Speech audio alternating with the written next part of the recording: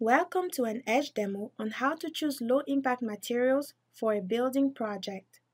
We'll explore the decision-making behind selecting low-impact building materials that are right for a particular project.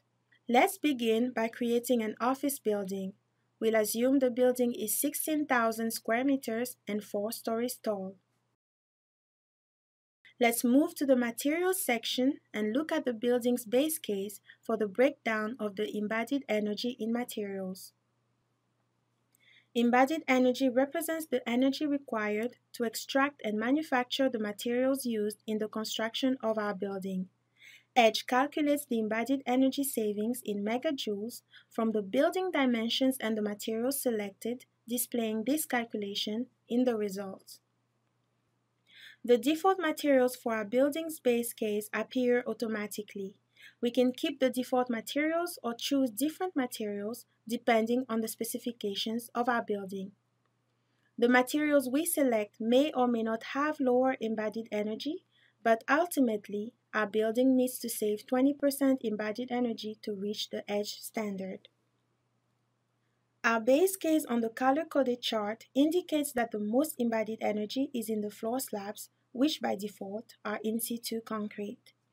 Surely, we can find a better alternative for our floor slabs by selecting a different material from the drop-down list, and we can do the same for each building element. Let's see what can be done to reduce the amount of cement through additives such as ground granulated blast furnace slag, GGBS, to the concrete used for our floor slabs and roof.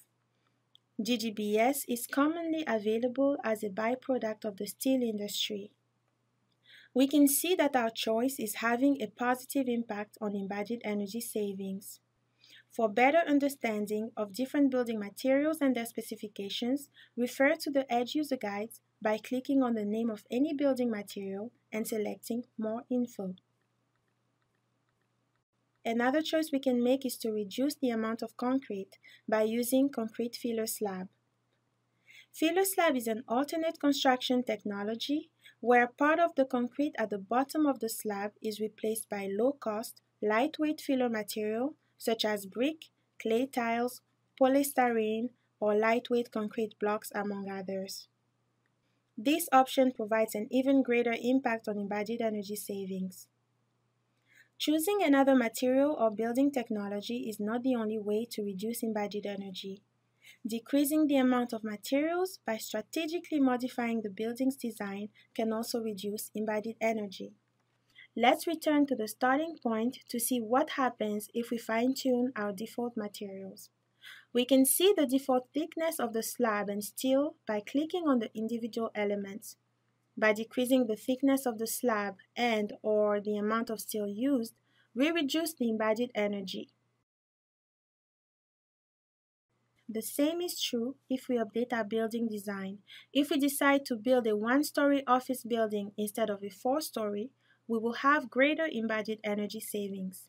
This is because the envelope of a 1-story building is less and so will require less wall materials, thereby reducing our embodied energy.